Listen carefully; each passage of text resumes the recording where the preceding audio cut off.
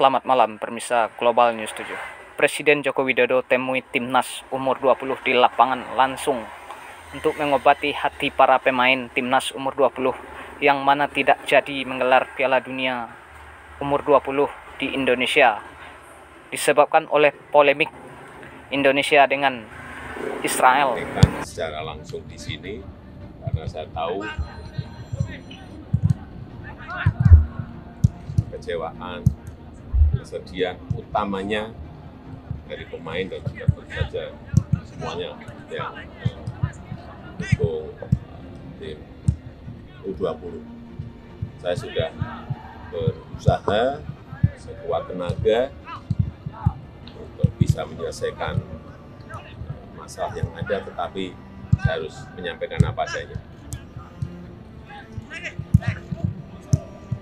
Ternyata tidak bisa.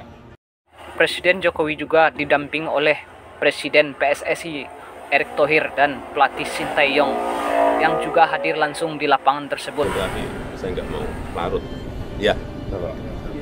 Ya, yang pertama senang karena bisa ketemu langsung sama Pak Presiden dan sangat bersyukur juga bisa ketemu, dan ya emang situasinya juga nggak bagus.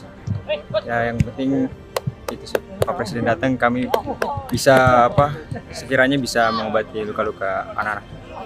Awal tahu saya lihat di media sosial, ya yang saya pikirin ya cuman bisa legowo itu, karena juga kami juga sebagai pemain kan hanya fokus untuk pelatihan dan bertanding, tidak terlalu mengurusin apa yang di luar-luar itu.